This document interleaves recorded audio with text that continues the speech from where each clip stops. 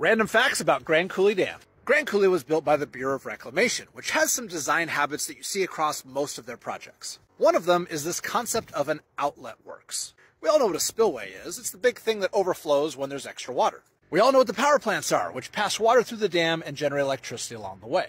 But remember, Bureau of Reclamation dams are typically built as irrigation projects first, which is why Grand Coulee and practically every other Bureau of Reclamation dam has what's called an outlet works, an alternate way of passing water that doesn't generate power and does not include the spillway. In many of their smaller structures, this is actually the primary way that they pass water through the dam. In the case of Grand Coulee, the original design had the power plants as kind of an afterthought. Halfway through construction, World War II started, and the power plants went front and center.